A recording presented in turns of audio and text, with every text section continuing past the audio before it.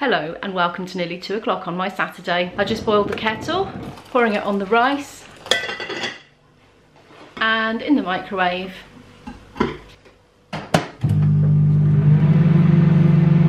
Today's lunch is going to be mostly made of leftovers. I still need to wipe this surface. I did a gig last night at which we were given lots of leftover food at the end of the night, lots of veggie bits and bobs. I packed it as well as I could because it was opened and sloshy. It needs to go in the wash.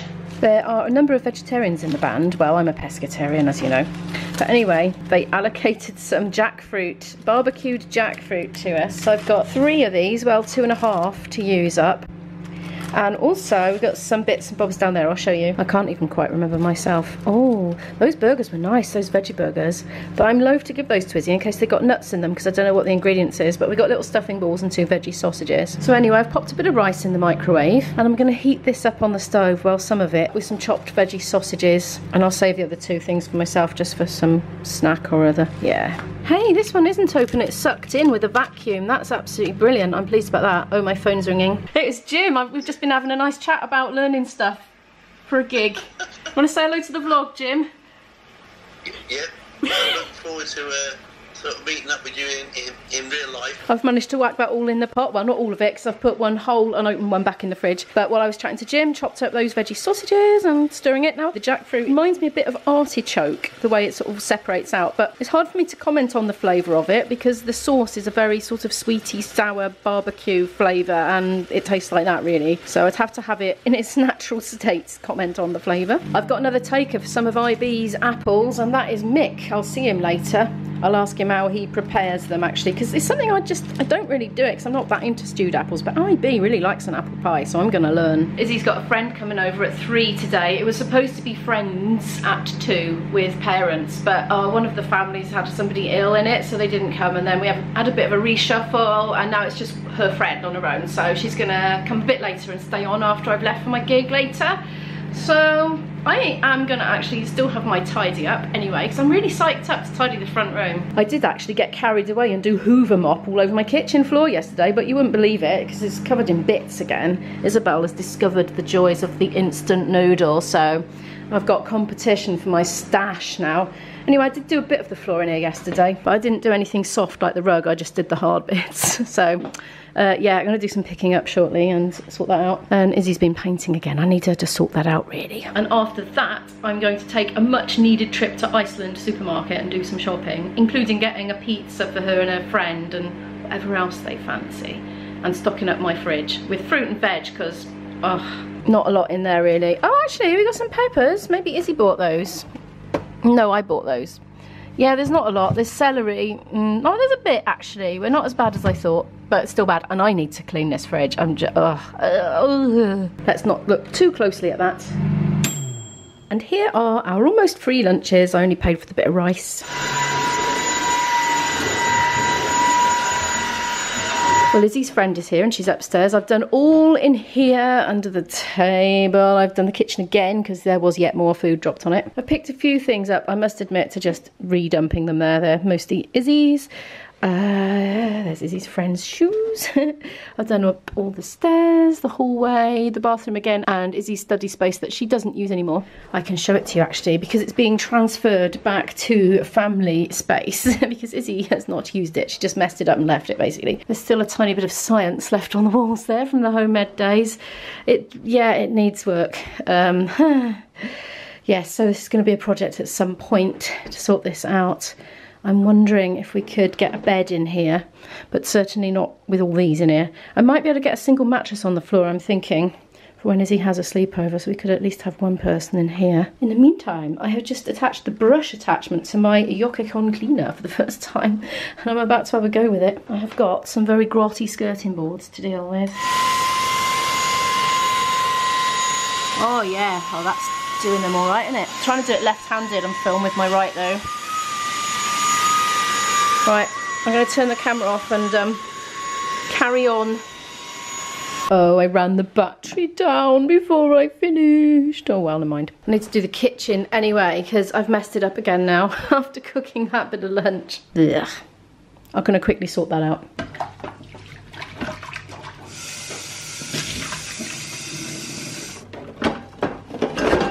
Oops.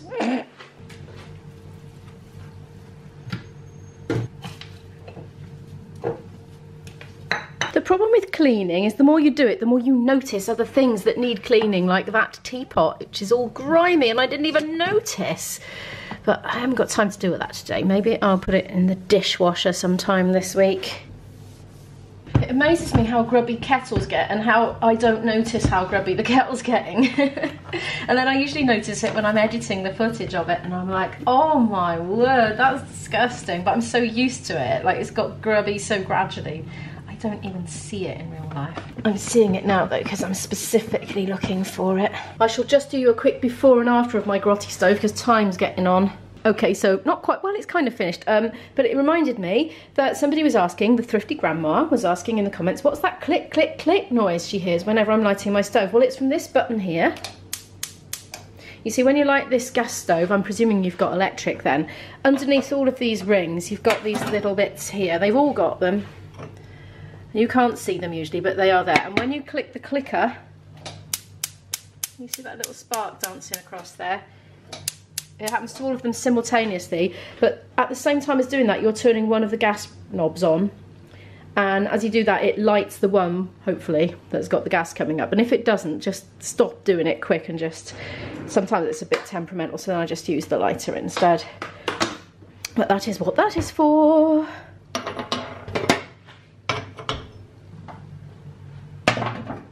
Anyway, I pronounced that good enough. I've worked up quite a thirst. I've been drinking my Ribena with these sort of ice cubey things. They're like plastic ones that you put in the freezer.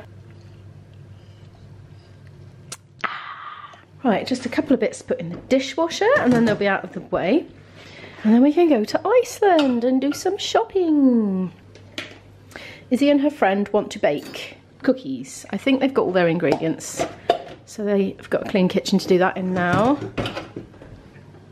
I'm just thinking if I bag mix apples up now, chances are I won't forget them because I can just put them by the door to remind me to take them tonight. That will still leave plenty for my mum and dad because they're not big eaters. Right, we'll pop that there next to my gigging gear. That'll remind me to take it later. I'm in Iceland. I'm gonna grab some rolls for me and Izzy. I need a packed tea tonight. Well, I think I do.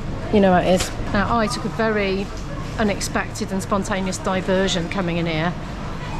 I went past the travel agent window and there was a really cheap offer for a week in the Algarve and I went in and asked about flight times. I shall say no more for now. It's a nice big bag of courgettes for £1.50. This is kind of in between half and half shop today. I'm not going to do a big one. I'm just topping up. Oh, look, blueberries, grapes and strawberries. 2 for £3. Let's do it. Izzy will love me forever. I'll have mummy points if I get these. Strawberries and blueberries. Mind you, you don't get a lot in blueberries. I'm going to get grapes instead. I'm going to get the mixed ones. Feels like more of a variety then. I've managed to come out without my shopping list, of course. These bird's eye crispy batter fish fingers. These ones are, I like them actually. 3 for £4 or £1.65 each, so I'm going to get 3. I noticed Isabel ate them all. Well, I finished them off. She obviously likes them though. We've depleted our frozen fish supply. These are still 3 for £10 and Izzy loves the tuna.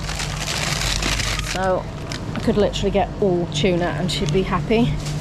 There's 1. Any more? Oh yeah, 2, 3, yeah. We couldn't get these for ages, but they seem to be back in supply now. For £2.50, I don't know if I've got a bonus card. £2 with a bonus card. I need to get one, don't I? But that's for the girls. Dinner, they're going to have oven chips and salad with that. Oh, they've got Chewits ice cream sticks. How many? 6 for £1. That sounds very cheap. They're probably small, aren't they? I learnt my lesson last time. I'm not getting ice lollies from the open cabinets again. IB will require flumps. 3 for £5 for the Barretts. Should we get 3 then?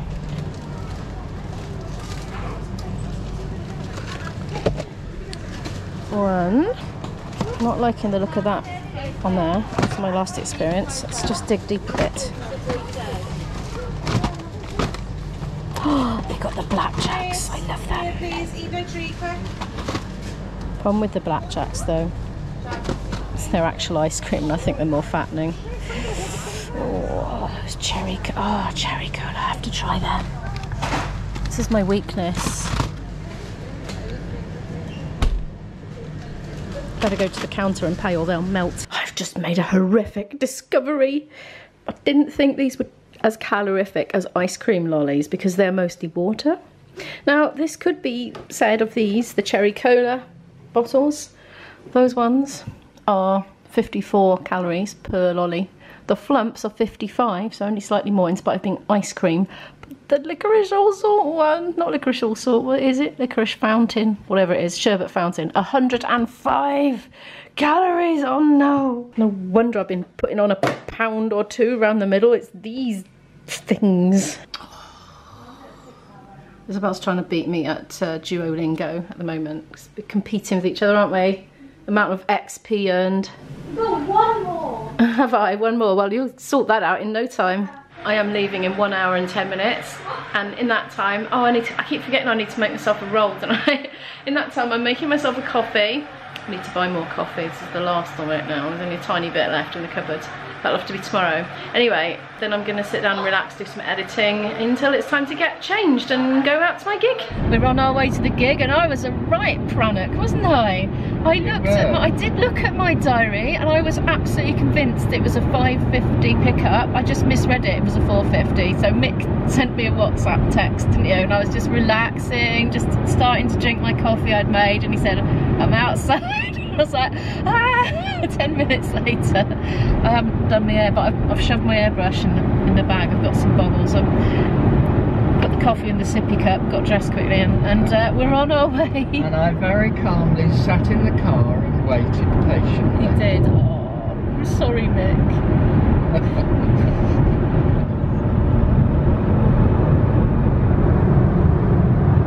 We've just gone over the border into Herefordshire. We've just come to a place called Wormbridge.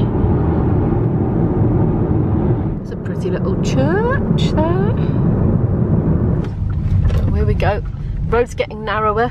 We must be getting near. There's another little church there. You can't really make it out much behind the hedge. Coming to Much Dew Church.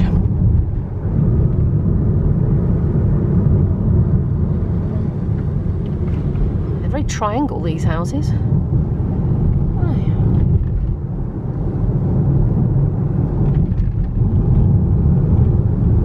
We're about 5 minutes away. This little road here has grass in the middle. Ooh, the sign, it says ceilidh. That must be us. Tall, turn right. No, that's not it, surely. That is tiny. They said it was small, mind. Here. This is a tiny, tiny ceilidh with a tiny, tiny sort of band. Some very bulgy chestnuts there. Right, we're going to unload. I'm going to put the camera away. It is indeed a very small hall. 1, 2, 3, 4, and in. 2, 3, 4, and don't see no. I can smell sausages. A very strong smell of sausages, and I'm cold, right? I thought, I'm not going to tell you in a minute, he's being noisy. And the lines go forward and back. 1, 2, 3, 4, back 2, 3, 4. Wait for it. I left in such a rush, didn't I? And I put my hand in my bag quickly, thought, oh yeah, I can feel my cardigan, it's alright. And I just went to get it out, and it's a flipping pair of IB socks. Oh, it's not going to keep me very warm on stage, is it? Okay, some time has passed. It is now officially sausage o'clock. Everybody is vacating the hall, off to get their sausages. I've just stepped outside for break time. A load of cows, brown cows over there.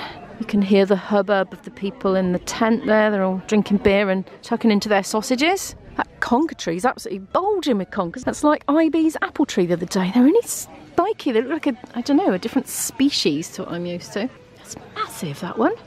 Good grief. Perhaps they're special Herefordshire conkers. So this is where we're playing. There's the hall. We're playing at the end. And there's a little mini marquee where there's a bar. And I don't know where they're serving the food. It might be inside the building. I'll find out in a minute because I'm going to go and get some. There's a little clock on the hall and I think it's about right, actually. birch tree. It's a lovely little green here actually. That's really pleasant. It's very well mown actually. Look at these leaves coming down though already. I'm starting to feel quite autumnal myself, I must say.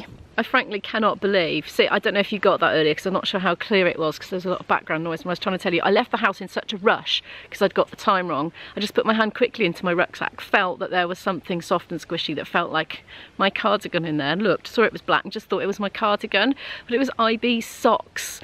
That they're too small for him. He's given them to me and like they don't fit me, they're too big, so I was going to put them in the charity bag. Anyway, that's what I have. So anyway, not too cold. I'm all right. I bet that's nice and warm in there though. Big pile of grass. I used to play on big mounds of grass. Now they can spontaneously combust if I remember rightly. Well, I think so. Anyway, if you put your hand in, I don't recommend it. You can burn it, you see. When I was a kid, I used to spend a lot of time just playing on the edge of cricket pitches. My dad used to play cricket and there was quite often big mounds of cut grass and it did naff get hot in the middle, generated its own heat. I don't know about this. I think this has been rained on. Oh. What's that? No. It looks like it's smoke, but it's not. It's just like particles. Ouch, coming off. A bit sharp. I'm going to go and find some sausages anyway. Oh, I can get in this way, look. The smell of sausages is very strong. It's the obligatory what did they feed the band shot, and we've been fed, well, we've got vegetarian sausages, and I accidentally ketchuped my thumb.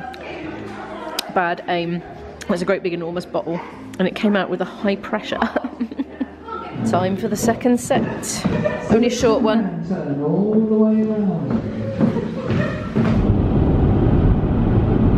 It's 1:45 and I've just got in. Looks like Izzy's been ironing. I am one tired flautist, but thank you so much for watching today's video. Could you please give it a like if you liked it, and I'll see you in the next one. Bye.